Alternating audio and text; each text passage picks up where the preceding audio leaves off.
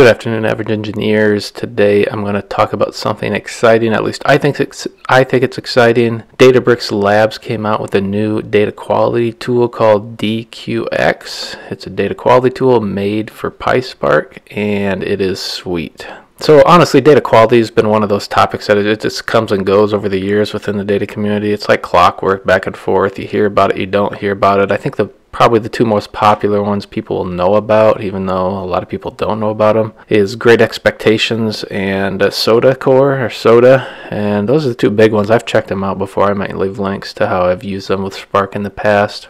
Anywho, it's exciting to have another new tool to use, and I've checked it out, and I just want to give you a quick overview of this DQX tool from Databricks Labs. By the way, you don't have to use it specifically inside Databricks. This tool will basically work with any PySpark data frame, but I mean, it is pretty sweet comparatively, I would say, to Soda Core and Great Expectations. A lot simpler to use, straightforward. Let's get into it here. I just want to have just a quick little background on some of these other tools, you know, like Great Expectations or PyDQ. DQ is a data quality tool for Spark, is made a long time ago. PyDQ is like the Python version of that. And honestly, these tools are just complicated. Every time I've tried to use anything like Great Expectations, PyDQ, they're just so flipping complicated. There's so much setup for them. It's almost like a project unto itself. And honestly, in the past, like Great Expectations, it basically you had to generate a project and just mass amounts of YAML files, just tons of crap, and it was super complicated just to do data quality. I think that's part of the problem. That's why a lot of people haven't done it or don't use those tools, even though they're decent. I know a lot of people use Great Expectations. It's okay, but honestly, they're not really that simple to use. Like, here's an image of, you know, what PyDQ does, and I mean, it's kind of like, okay, it's a lot going on there just for a data quality tool. A while ago, I wrote about Great Expectations, and you know, you can look at this. Basically, had some play data I was playing around with, and I want to make an expectation. This is just like one tiny YAML file just to do the smallest thing, and that's not even it. I could show you the rest of the code of just making this stuff work. It's just a nightmare. So much code. Honestly, these data quality pipelines so far, they could be more complex than your normal business pipelines, just because of the configuration setup. And I think Databricks solved that problem with DQX. It is not like that at all. So if you haven't checked it out yet, go head over to the DQX GitHub page under Databricks Labs. Check it out. Let's just go through some of the highlights at a super high level. It's made for PySpark Dataframes. I'm just going to go through a list of things here that it can do just to give you an idea. Invalid data can be quarantined to make sure bad data is never written in the output, aka you can run it against a check and it'll actually split out the data into two different data frames. The good stuff that passed, the bad stuff it kind of like pulls out and quarantines, which is pretty nice. It has support for Spark batch and streaming, even DLT tables, Delta Live tables in Databricks if you want. You can have different reactions on failed checks, like you can drop them or mark them or quarantine them, if that makes sense. It has support for like warnings, like levels, check levels. Is this just a warning or an error, etc. It has support for quality rules at the row and column level, so at a row level and column level. That's kind of nice.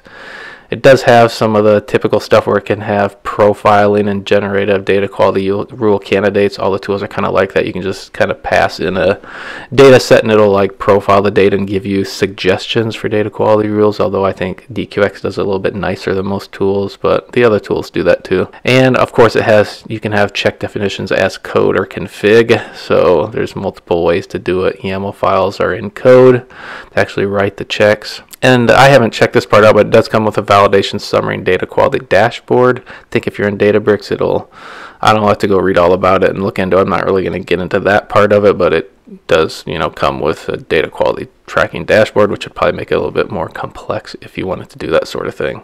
What's nice about DQX is that you can just pip install it. You can see the commands here. You just can either do pip install Databricks Labs DQX, or if you're inside a Databricks environment, you can just Databricks Lab install DQX. Either one works. I did the pip install. It works fine and great. I kind of made this little visual of how DQX works generally speaking. So you have DQX, a Python library. You can either have a config file, you can have these YAML checks if you want. It kind of feeds in there. You send your data frame to it. It does have a dashboard if you want. It also has you can profile the data, so it kind of gives you what I think the check should be, right? If you're not sure about the data, you're new to the data, it'll kind of go through the data and tell you, hey, this is null or not, or these values only exist, it should only be in one of these values. Or you can just write your own checks, like we'll look at in a bit, and it can either error or warn on those checks, and you can either basically add that as like a row onto the data frame, and it comes out and you can do your own thing with it, or you can actually have it quarantined, so it kind of like come back with two data frames, one with a good data frame, one with a bad data frame. That's what's pretty nice. That's just a high level overview of kind of how DQX works. So let's check it out in the actual code. I'm going to use a Divi byte trip data set. You can see a sample of it here in my Databricks notebook, and this we're going to write some checks basically for this data. This is a CSV file of open source data, and let's basically write some DQX and see how this tool works. So here's basically the code, just the very basic code you have to load up to give a data frame and get the basic default stats. So here's all the imports. Here we're reading the file we just looked at. You basically start a workspace client, you start a profiler, so the profiler is what would actually give us the default checks. It kind of profiles that data for us if we want that. You don't need that or have to do that by any means. You can see here we call the profile on data frame, and it gives us summary stats and profiles. I printed those out here. Let's go look at them. I mean, it's a lot to look there. It's in JSON basically, but there's the summary stats. It's giving you count non-roll, how many of this column is null, how many is not null, what's the writable type, this column kind of thing, what's in here, what's the min max value. It's just like a bunch of crap that I don't really think that anyone would ever use, but whatever, it's there if you want summary stats on your data set. Here are the profiles, so we can basically take those profiles of the data frame and it will generate a default validation checks based on that. So you take that profile that we see here, which is just again a bunch of crap about our data frame that we just pressed in, it profiles it. You can see here this little bit of code, we can get a generator and basically generate DQ rules on that profile that we just created of that data frame. We can basically print that to YAML and safe dump it, basically saying, hey, this is an easy way to make a YAML file of data quality checks that are just maybe some default ones on a data set. And this is basically what that prints out. You can say, oh, look at that, here's checks. It's saying, hey, column name _ C0, which basically means I should have read that data frame with headers because it has headers, so that's kind of my fault. But it's basically saying, hey, that first column, it's not null. That's basically never null. So here's a check to check that, for example, right? Or for example, here's another check saying these are the arguments that are allowed in the second column, _C1. So it'd be like the second column there. These are the arguments that are allowed, meaning it can only be electric byte, classic byte, or writable type. And again, that writable type is actually the header name, so I'm just messed up, but you get the point here. It's basically saying, hey, these are the only allowed values in this data frame in that column. So it's kind of giving those basic checks. That's not bad. I mean, most people probably know their data, so maybe it's just a shortcut way to make validation checks. Maybe not. So that's pretty cool with DQX that you can do that pretty straightforward. Of course, we could write our own checks. So basically that YAML you saw, we could write our own, of course, and then just load those. You can see here as an example of that. We can get our checks by just taking that DQ engine and reading checks from a file, from a YAML file of whatever we've done. Pretty simple and straightforward if you wanted to do that. You can also write YAML file in just Python code as a string and load it that way as well. But here's another, so here's an example of basically defining checks in code. So say you didn't want this ton of files around, you could actually use Python and code to actually make a check. So you can see here I am doing a DQ rule column set. So it's like columns are writable type and write ID. The check is going to be critical, meaning it'll error if it fails, and the check function is, these are default ones provided that are basically is not null. Does that make sense? So it's basically saying writable type and write ID cannot be null. That's just a check that I'm defining in code. It's pretty interesting. There's multiple ways to write checks. We can kind of string them together. You see they're just like a list in Python. I'm making another rule saying, hey, the started at is not null or empty. That's the name of my check. It's a critical error check. And you can see the check equals is not null and not empty in the started at column. And these are basically default provided ones in the Python DQX engine. the Python package provides these sort of default checks that I can define in code. You can see me doing it there. And then of course I want to show you this down here at the bottom. You can see that we can apply those checks in split. So it's taking that DQ engine, take the data frame and the checks that we just wrote, we can pass the data frame in.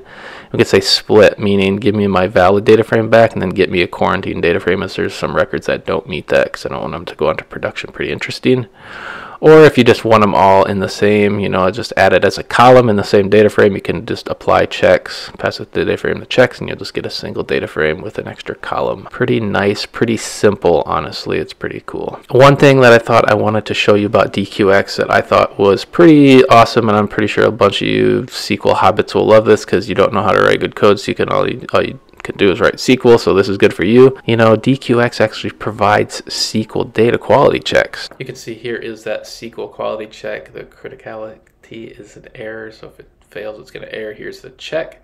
It's a SQL expression. See, check function equals SQL expression, and the argument is we can actually just write in the SQL. So we can say, hey, in this case, we want our ended at time of the ride has to be greater than the started at time, meaning it can't be negative. You can't end the bike ride before you start it. That means that's a data quality issue. You can actually attach a message for it there saying the ended at is greater than started at. And wow, look at that. You can define data quality checks in SQL. How nice is that? And then as well, you can just use plain old Python. So you can almost type what I would call a UDF. Basically I'm going to define my own check in Python. You can see an example of that here.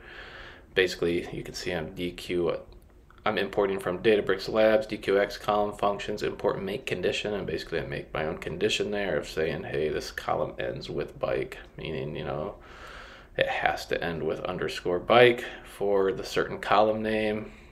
You could do whatever, right? It's just whatever. You could write your own Python UDF to check whatever you wanted, really. What I really like about DQX is that it's flipping simple to use. I really hope Databricks puts more effort into marketing this tool. I really haven't seen much about it. I just kind of ran across it by accident. I'm like, what the heck? This thing is sweet, man. Why aren't they talking about this more? All the other tools out there, I know they're trying to improve them. There has been new versions of the Great Expectations that reduce the complexity to use these tools.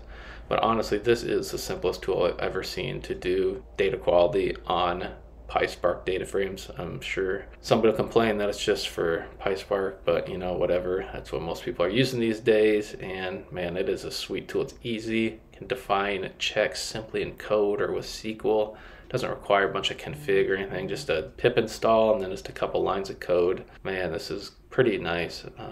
Yeah, I'm looking forward to using it in the future. I hope you guys go check out their GitHub page. I'll put a link to an article I wrote more in depth about this topic. Go check it out. See ya.